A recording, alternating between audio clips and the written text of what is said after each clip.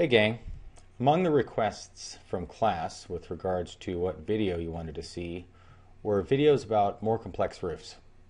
Now I'm not going to get too complex here, but I wanted to show you a few things that you can move forward with your roof practice on. So here I am in Sketch. I've just opened a random practice exercise, and first I want to jog your memory, remind you that hitting the Tab key before you place the roof will actually rotate the roof for you. Okay, so if I've placed the roof and I still want to rotate it, remember you do have the rotate button up here, 45 or 90 degrees. So here, I'll just click it. See?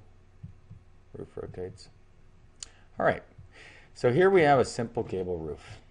Now, let me point something out here.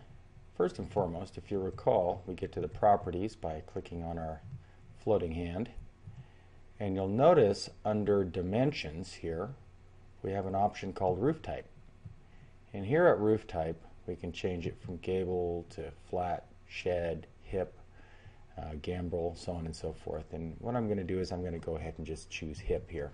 Alright, click back on the roof. Now you'll notice we have a hip roof, and just to illustrate a little bit more, I'll change the size a bit, and we'll go to 3 dimensions. All right, there's a hip roof. Now let me show you something. With this hip roof, if I go back to my properties, you'll see that the hip ends are on both ends, but I don't necessarily need to do that. I can have a hip end on one end only. See that? So let's take a little bit of look at what that will do if we make a slightly more complex roof. So let's start it out by going to our properties and changing our slope to 8 and 12. Right? And let's change up the size a bit. Okay, so let's give ourselves a roof extension here. Hold down Control, click, pull this out like that. Now, here is our roof with a gable end on this end and a hip end here. See that? Now, I can highlight the entire roof, or just this section of the roof. See how roof 1's highlighted? Or just this section of the roof. See how roof 2's highlighted? Okay. So if I highlight just roof 2 here, I can choose the properties for this roof also, and choose hip on end D only. Okay. Go back to both ends. And C only. You know, that wasn't the best example. Let me grab break here. Hold down Control. Alright, so here I have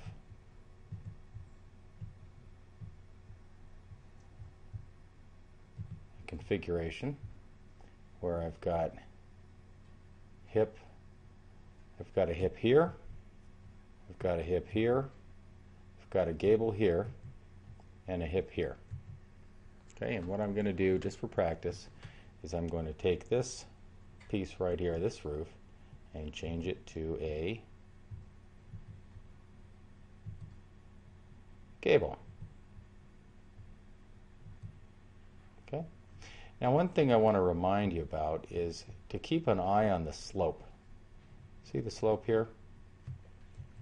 I like to set my slope in advance, but it's not uncommon when you're changing roof types to actually default back to Xactimate's default for the slope, which is 4 and 12. So you have to keep an eye out for that.